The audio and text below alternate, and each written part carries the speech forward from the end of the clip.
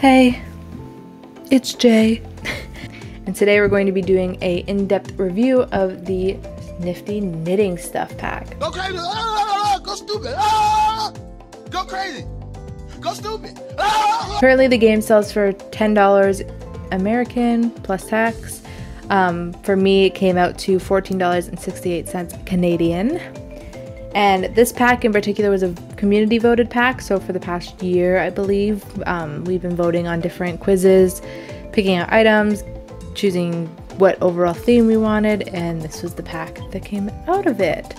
So I will be breaking up the review today into 3 different sections. First we have create a sim, then we have build mode, and then we have gameplay.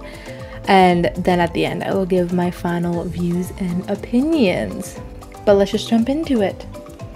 Sounded like Philip DeFranco there. Let's just jump into it. But first we have creative sim. And one thing to note, there are no new traits that come with this pack, which it's a stuff pack. It's up to you to decide how important that is for you. I wish we had more traits, and I wish the traits did more, and I wish we had more slots for traits in regards to adults. But we also got one aspiration, which is like some of the other aspirations that come with some of the different packs. Basically walks you through it, shows you all the different things you can do with this pack, which again, I understand because it's a stuff pack. And it's kind of up to you on your personal opinion on how you feel about that, whether or not you miss the full story aspirations that come more with Sims 3 and Sims 2, or if you're okay with this like kind of walkthrough to teach you how to use the pack and everything like that. Ooh, am I falling down? So as for options, clothing, hair, and everything, there are 1, 2, 3, 4 new hairs for feminine Sims. The style is kind of strange. There's one really old-fashioned one, and then the other ones are very modern, short crew cut styles. Crew cut, I don't know if it's crew cut's the right word, but short style hair. And I like them. Again, the style just altogether doesn't seem like cohesive for me, but that's fine. I like all of them. So the masculine hairs are just the 2 shorter feminine hairs. They don't have anything new specifically for masculine style. As for clothes, I like them. There's not a lot. It's a stuff pack. A lot of the stuff you have to make anyways, just through the knitting skill. And you unlock them as you make them. I like the jeans, the feminine jeans, that you can either get just the jeans or you can get the jeans with like the little pearls on them, so you can just, or beads I guess, so you can decide kind of which you want. I like that. Like the idea of starting with like the ones without the beads and then like having them gain skill and switching over like they made them themselves, DIY style. So I like those. I think those are cool. I like the colors on them. Those are nice jeans. The shirts are okay. They're not really my style personally, but they're cute. They fit the style. They fit like the pack. I'm okay with it. The masculine shirts, however, they're 2 jumpers. I think they're both sweaters. I love them. No, one's a jacket, one's a jumper. I love them. Ooh, I will use them all the time. I think they're some of the nicest masculine clothes we got in a while, so I really, really like them. I think that's good. Kids don't have anything. You can make kids stuff as you gain the knitting skill, so that's alright I guess, but I think it's just kind of an oversight to not give them anything. Like I don't know, it's tough because I feel like if you're not going to give kids or toddlers, well toddlers have one dress that they can wear, but if you're basically not going to give kids or toddlers anything, like don't give anyone anything and have it just all be like makeable items or craftable items. So yes, the toddlers have one dress. But the toddler dress, now, it's maybe an unpopular opinion, but the toddler dress looks a lot like the base game toddler dress.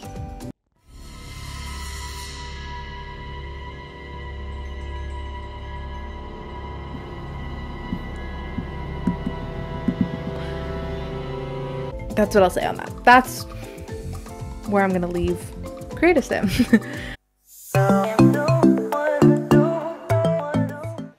So the build by mode, the items were voted on in those community quizzes and everything like that. They're nice. I like them. The overall view of the items is I like them in conjunction with the gameplay. I think if you are a full-fledged builder, you never play legacies, you never play families, then this pack probably isn't for you. If I was just looking for a pack to build with, I would not buy this pack. I feel like that's because this pack is focused more on the gameplay aspect of it. So if you are just looking for build items, this probably isn't for you. They're very stylized, which I think can be fun in a sim, your nana's room or your mom's room in The Sims. But if you're just like building a generic house or building homes, it probably isn't worth it for the items. I personally don't think. One thing I will say is I love the desk and the table that conjoins and becomes one object.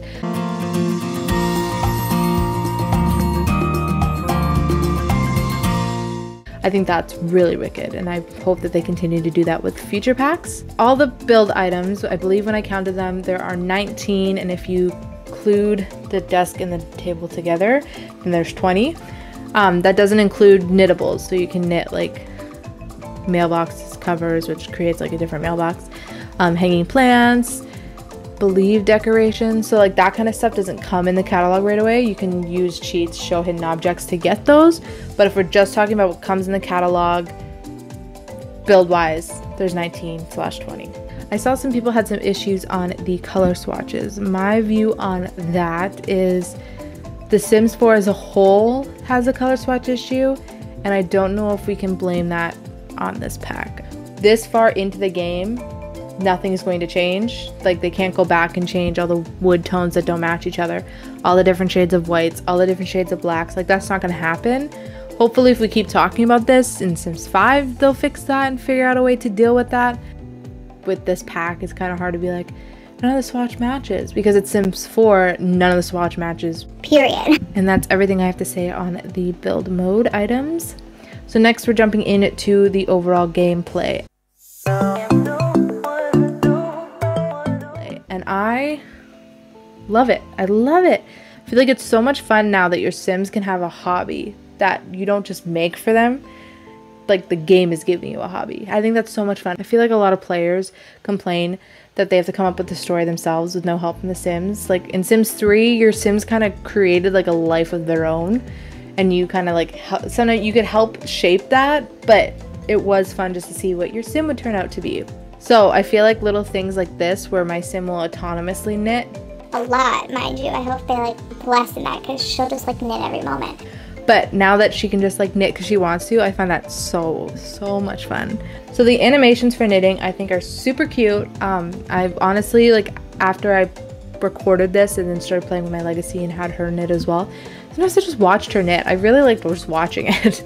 So I think that animation is super cute. Super cute. I like that you can make knitted gifts for your family members. Like, you have a toddler or a baby and you knit like your toddler clothes. Oh, just like more family aspect stuff is what I want. It makes Legacy so much better and easier to do. So the things you can do once you knit items is you can destroy them and you get some of your simoleons back, and it's just you reuse the wool when you knit your next thing.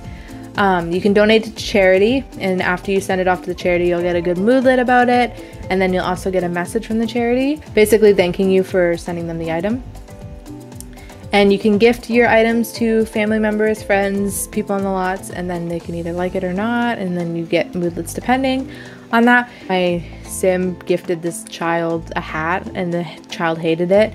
And that like internal screaming moodlet, I laughed aloud at that. I love that entire moodlet. The description of it is perfect. Oh my god, I love it so much.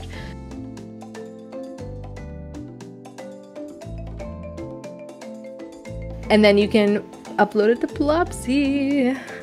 Now, what's Plopsy? Plopsy is the Sims 4 Etsy, basically. So you can upload goods that you make, and it's not limited to, I wanted to find this out, not limited to the pack, which is amazing. So you can make like a sculpture on the woodworking table, upload that to Plopsy. I didn't check it with paintings, but I'm pretty sure you can. It seems like any craftables that you can put in your little inventory, you can upload to Plopsy.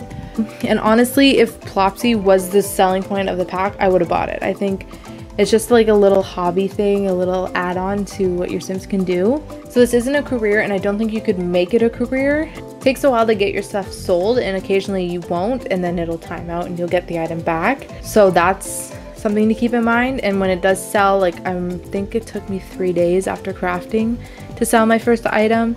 and the money you get on that item is not enough to make it a career. It's just a hobby type of deal, which I think is fine. I really like Plopsy. I think it's a really good addition to the game. I think it's something we don't really have yet.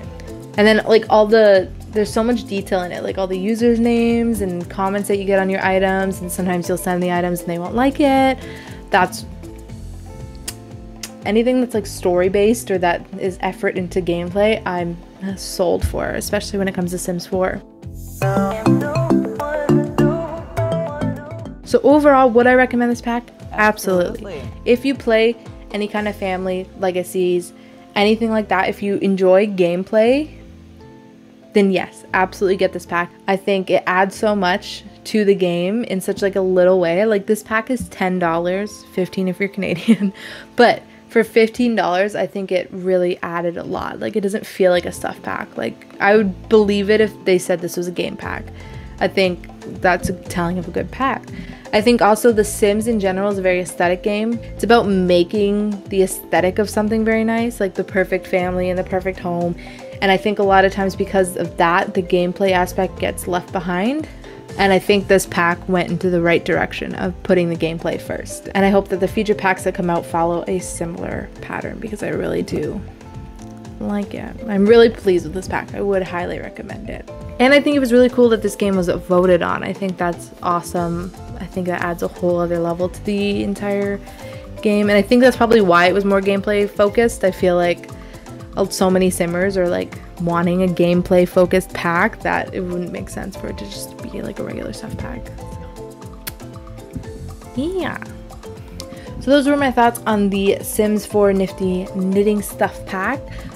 I hope you guys liked this video. If you did, like and subscribe. I post new videos every Thursday and Saturday. This Saturday I will be going over my 5 basic rules to start building in The Sims 4 and get better at it.